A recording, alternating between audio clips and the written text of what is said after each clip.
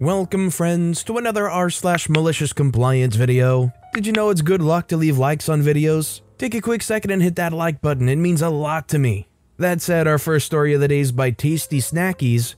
Don't want to pay a sale price? Fine by me. I work for one of North America's largest aftermarket auto parts stores, one that begins with an N and has a blue and yellow logo. At this job, for a few times a year, we have what's called a bucket sale. This bucket sale acts as a marketing gimmick, and it's meant to entice people to buy more than what they need. If you have 3 or more items, you can fit them into a 5-gallon company-branded bucket, and the price of your entire order is reduced by 20%. In all honesty, it's a pretty good deal for what it is. The only caveat is that you're required to purchase the bucket for $2.99.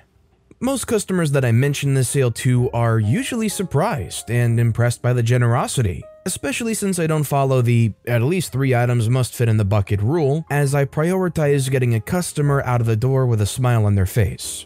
$200 battery? How about we make that $160? $50 headlight bulbs? Nah, screw that, take them home for $35 and get a free bucket for it. The reason that I say most customers enjoy this is because there's a handful of customers who would either not deal with having to carry a large bucket with them or simply don't understand the proposition that I'm trying to offer. Fair enough, maybe they've had a rough day and don't want to be bothered with paying less for more. It's no skin off my back. Usually this isn't a problem, except for today. Not for a certain customer that I'll refer to as Karen. Karen walks into the store, is friendly throughout the entire exchange, and knows exactly what they want. This is always a pleasant experience, as I hate customers who dawdle around and only accept service on their own terms. As she's ready to make her purchase, the following exchange occurs. I say, okay, so right now we're looking at a total of $68.98. However, if I sell you a bucket, your order drops to $56.89. Karen says, what do you mean? Why is it cheaper? I say, I have a store-wide sale that's in effect if you buy a bucket. She says, but I don't want a bucket, I want this stuff. I say, that's fine, you don't have to take one with you. She says, but why would you still charge me for a bucket if I don't want it? I say, it's policy. I can't complete this ticket under the sale price without incorporating the bucket. She says, so why am I paying almost $70 when you just said the total was $56? I said, because I can't. Either way, I imagine you still want to buy this stuff. She says, not if you're trying to rip me off by selling me an unnecessary bucket. Can I speak to your manager? So I get my manager and tell him what's going on before he talks with her. Manager has no patience for this kind of attitude and says, hi there, ready to go? She says, yes, but I don't want to buy a bucket. Manager says, okay, that'll be $68.98. Karen has heard herself in confusion. She says, but I want the sale price. Manager says, you don't want the bucket, which means you don't get the sale price. Karen looks at the bucket pile. In frustration, she puts down a $100 bill. Manager, while dispersing her change, says, it's a good thing you didn't want the bucket. There wouldn't have been enough money to give you your change back. A dejected Karen then leaves the premises. Oh well, we tried to help her. What I don't understand is they said that they literally didn't even have to take the bucket. You could just pretend that you bought a bucket, get it on the receipt, and walk out not paying as much.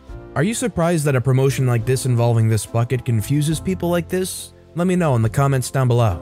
Our next story is by One Sleepy Bear. Don't want me to take long breaks even though I skip most of my other ones? Like many others before me, this is a simple one that happened a couple years ago. I worked 12-hour shifts, 7 p.m. to 7 a.m. at a factory manufacturing hygienic products. We're supposed to have 5 paid breaks a night that alternate between 10 and 20 minutes, i.e. 10, then 20, then 10, then 20, and so on. I was a lead and ran a crew of 3 other people. Being a lead, I took it upon myself to skip breaks if our manufacturing line was running bad or things needed to be fixed. We had a hot cafeteria that served food, but for night shift, this was only open 7 to 11. So if you didn't get out to break early to buy food or didn't bring your own, you were kind of SOL. The problem with the cafe was the workers were at the end of their shift and didn't care about us night shift workers, so they took their time making their food. Simple salads would take around 10 minutes to put together, and being that your longest break was 20 minutes, it gave you no time to eat. So to the meat of it, like I said, I skipped breaks pretty frequently to keep the line running good, sometimes 3 out of 5 of my breaks. I forgot my lunch at home one night and figured I was gonna grab some food on my 20-minute break. They took 12 minutes to make a salad, and I wasn't gonna have it sit out or in the fridge because I wanted it fresh, so I took a 30-minute break to eat my food. I ended up skipping 2 more breaks that night. Right before the end of the night though, my supervisor pulled me from the line saying I can't be taking long breaks like that. We argued back and forth saying that since I skip breaks and the cafe takes forever to make food, one 30-minute break should be okay. But they say that the scheduled breaks aren't 30, so I shouldn't do that. I dropped it, but I told them if I didn't have time to get food and eat while I was still skipping breaks, I would take 30. He said he would take corrective action. I did it one more time, and he gave me a verbal warning. Cue malicious compliance. I took every break right on the dot the next couple nights. Lying down and needed me to do work? Told my techs to clean and I'll fix it when I'm back. Machine calling out? If you see bad product, shut it down and we'll figure it out when I get back. After about a week of this, I got asked in the end of the night meeting why my numbers were dropping and things have been getting worse. I told them I started taking all my breaks on time because my super told me off for taking a couple extra minutes to eat lunch. No one liked that super anyway, and they talked to management about it. While technically the policy states those break times are what we should be following, the fact that I was skipping breaks and getting good numbers, and it wasn't interfering with the other crew members' breaks, it shouldn't be a problem. He still works there and makes everyone's life a living heck, cracking the whip and getting people in trouble for stupid stuff, but last I heard he was under investigation about how he's running things. I left about 6 months after that though, because of how he was trying to be more of a manager than the actual manager was, and had a terrible attitude doing it and made everything so stressful. At the very least, I think they need to have some kind of policy in place where if you use your 20-minute break to get food from the cafeteria of the place that you work at, and they're taking way too long to make this food, you shouldn't be penalized and forced to eat half the food then, I don't know, put it in the fridge or throw it away. That's not to mention the fact that OP was regularly skipping breaks, so they had plenty of room to turn a blind eye just a little bit. This next story is by Ramtamtama. Don't leave your department during shift. This happened back when I was 18 or 19, so best part of 15 years ago. I was working for one of the big 4 supermarkets in the UK, doing a 5 p.m. to 10 p.m. shift 4 nights a week. I was on the beers, wines, and spirits section. In October, I went to the warehouse to get some more stock to put out, and the phone rang at the BWS section of the warehouse, which was behind a locked door because theft. I answered it and it was the store manager, and the conversation went a bit like this. The manager says, "OP, why aren't you out on your department?" I say, "I'm getting more stock to put out." They say, "If we got fined £5,000 for you not being there, would you pay it?" I say, "Wouldn't it just be cheaper to have someone else work alongside me than pay a fine?" They say, "I don't want you leaving the BWS section during your shifts unless you have someone to cover." I say, "So stay there all shift?" They say, "Yes." Brilliant. Just brilliant. The first time in 18 months that store manager stays late and has his shift overlap mine, he has a go at me for doing my job. Then I remembered that I was a lazy sod, and I'd just do what he said. So for the rest of my shift, I just stayed in the BWS section. Didn't get anybody to cover at all. At the start of my shift, everybody else was on checkouts, and the late crew were never willing to lend a hand. So it started in October, then November.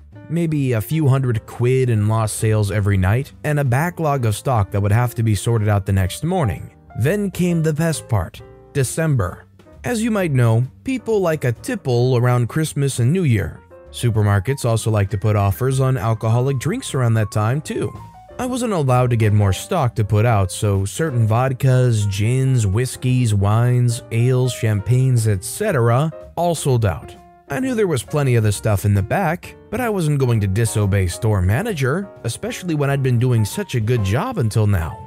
So those few £100 a night turned into thousands a night. I estimated that in the week leading up to Christmas, I'd cost the store around £50,000 in 20 hours. That wasn't solely from lost alcohol sales, but the number of people who just dumped their trolleys, shopping carts, and left without buying anything. New Year passed with the same story, and Valentine's Day, and the entirety of March. Then 2 weeks before Easter, store manager stayed late to talk to me. Didn't bother when we were losing loads of sales, only in the few months before his contract renewal. He says, "Why haven't you been putting stock out for the last 6 months?" I say, "You told me not to." He says, "Why haven't you had anyone else cover?" I say I tried, but nights weren't interested. He says, "So why didn't you just go and get any stock?" I tell him, "You told me not to." He says, "I didn't mean it literally." So I ask, "So why did you say it?" During that conversation, he didn't explicitly tell me to change what I was doing, so I didn't. Easter passed, as did his contract renewal date. At the start of June, the former deputy manager was now the store manager. The ex-deputy manager stayed late to talk to me on her second week in her new position and told me to go back to doing what I was supposed to be doing. I said, "Okay, Mum," and went straight into the warehouse. I forgot to mention that my mum was the deputy manager and hated store manager because of how he treated the younger 16 to 21-year-old members of staff, and says she let regional management know about it at the annual review. Definitely helps your confidence on acting maliciously in this way when you know you got your mom as backup. Little bit of that nepotism factor, but hey, OP only did what the store manager was asking them to. This next story is by Maleficent Use 2651, Returning Company Property, Malicious Compliance, and Counter Malicious Compliance. These MCs are also related to uniforms. Several years ago, I worked at a company that had been awarded a large, if not permanent, government contract. Being in a niche market and next to no competitor, the boss's focus were solely internal, i.e. micromanagement, gotcha moments, etc. We also had a fairly high turnover for its size, 2 or 3 resignations every 6 months, and I'm not surprised one bit. Not long after getting the job, I overheard management comparing newbies to monkeys. Team Leader A saying, "You get monkeys if you're paying bananas." Boss says, "Monkeys can do their jobs better, and I save on paying wage, insurance, benefit." Rage, but new grad has no leverage. Student loan still has to be paid. I keep head down, learned to human, networked, surveyed skills required in related fields, and eventually began a side degree, still working full-time. I apparently humaned quite well, got a raise of $13 per fortnight pre-tax to train newbies. I remind each one coming through to always develop themselves and be ready for opportunities. Back to uniforms, they were smart-looking shirts, so perfectly okay to wear out and about. 2 were issued to us at the beginning of employment. Uniform is not required if working in sterile environment, so sometimes I commute to work in civilian clothes and then go straight to the sterile room. Being a trainer, I go in and out of the sterile room as required, so I keep the uniform in a locker.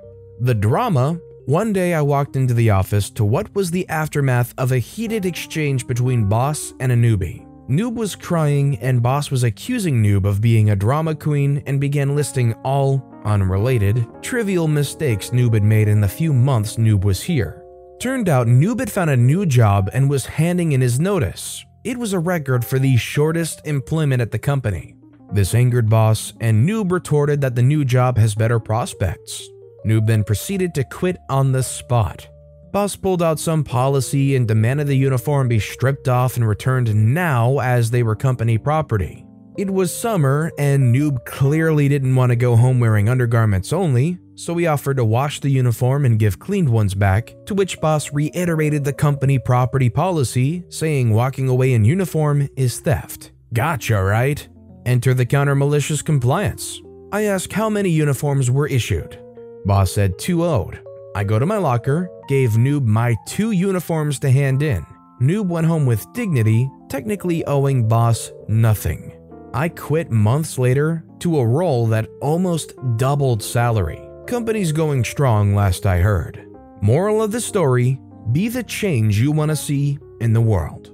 I can understand the whole micromanaging and the gotcha moment thing when you got really nothing else to manage, I guess. Guess that's a lovely perk of a niche or smaller business that just doesn't have outside worries that take a lot of priority, but how messed up do you have to be to go to somebody who's saying that they're leaving and say, "Take your clothes off right now"? Surely in the eyes of the law, there's gotta be some kind of greater issue with that. Like, they're not going to keep the clothing, they're just trying to remain modest, right? Like, what are they going to do? Physically prevent them from leaving? Are they gonna call the cops because they're not taking their clothes off and handing them over right now? You wanna get a police escort back to my place so I can change and bring them back to you? You're not gonna pull them off yourself, I know that.